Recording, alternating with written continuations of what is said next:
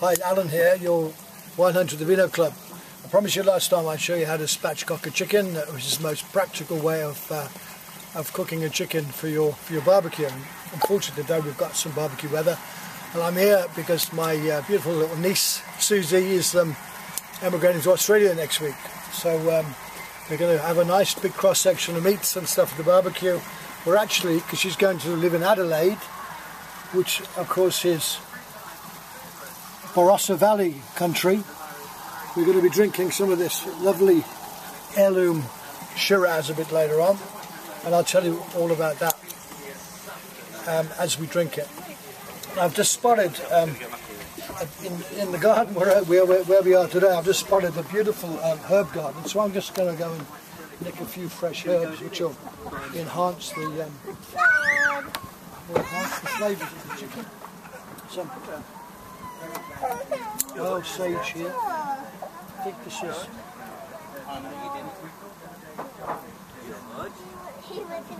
Not sure what that is, but it tastes like Greek basil to me, so we'll try a bit of that. There's some lemon thyme and some rosemary.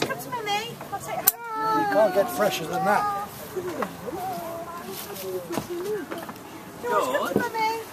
Well, as I said before, this is the best way. In fact, it's the only way if you're going to cook chicken on a barbecue to do it safely, retain all the flavours. 3-second rule.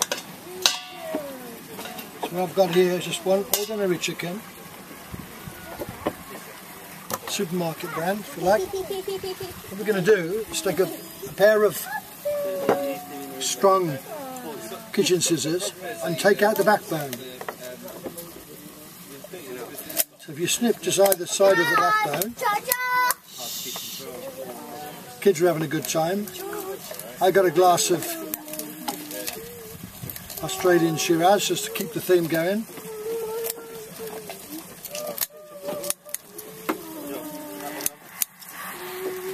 Okay, just discard that. And just open the chicken out and just snip that bit of breastbone there. So what you've got here now, you can see, is that you've got the chicken completely flattened out. Get some tin foil and you can season this chicken with whatever you want. I'm going to just quickly slice up an onion here.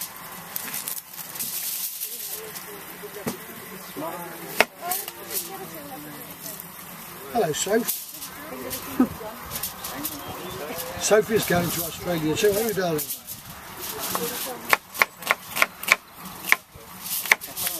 Just scatter the onion on top of the tin foil. Okay. Put any herbs you want, any flavour, any style of herbs, doesn't matter, it's your choice. Sprinkle the herbs, or drizzle the herbs quite generously with some good quality olive oil. Okay. Place the chicken on top. I'm actually going to add a bit of chilli just to spice them, just to spice the salt, pepper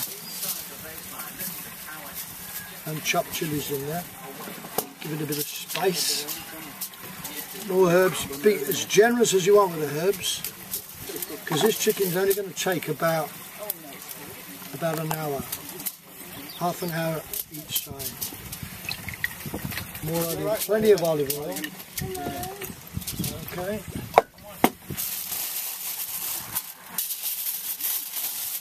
Just wrap it. So what we're going to do here is to wrap it quite. Look at this. There's a fire in the food. Doesn't have to be neat and smart.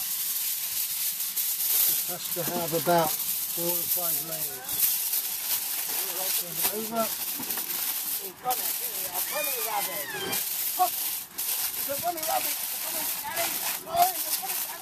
Don't forget to have a slip of wine as well.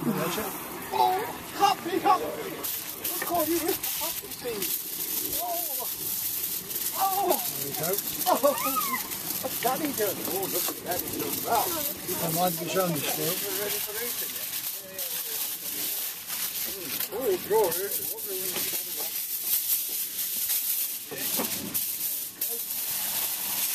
And again, you want to make sure it's really well sealed.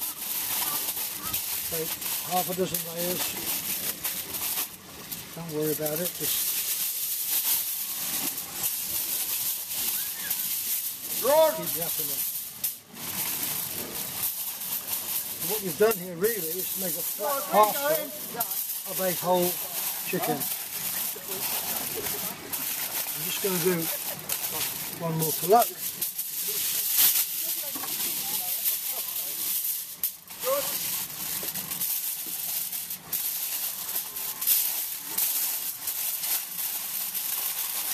And that's it done. If you want to follow me over to the barbie, I'll show you how to do this bit.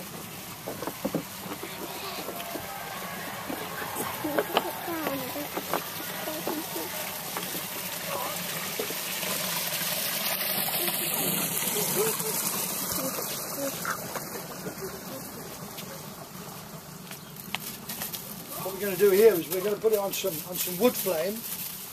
This is totally contrary to how you would normally barbecue, but because we've got it wrapped nice and neatly and safely within tin foil, we need to get some flame on the tin foil to brown the chicken on the outside. So we're going to leave that there for probably about 15-20 minutes, turn it over, then we'll unwrap it and finish it over the hot barbecue charcoal.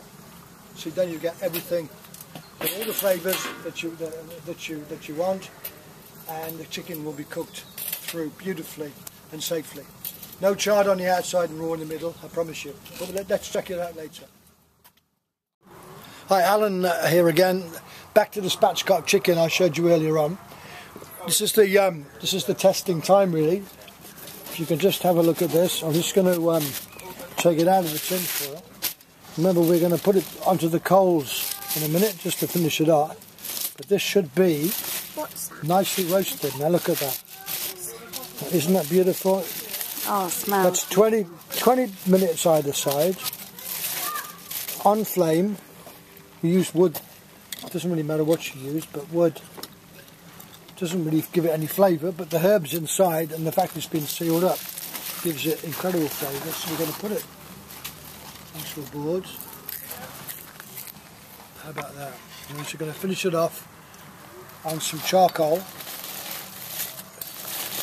which will give us the final flavours. So if you come with me, Susie, and while we're doing this, have a little look round, pan around the garden and across the views to give you an idea of how lucky we are.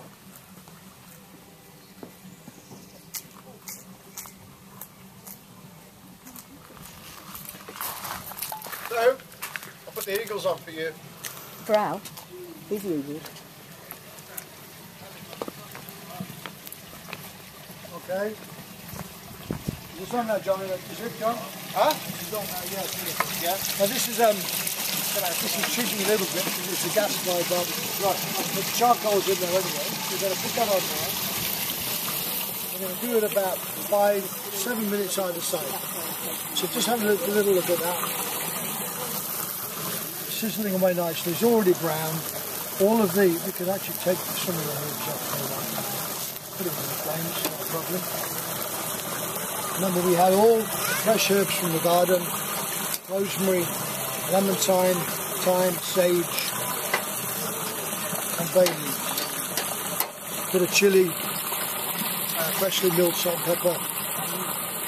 And that is the safest and the best and the most delicious way of barbecuing the chicken.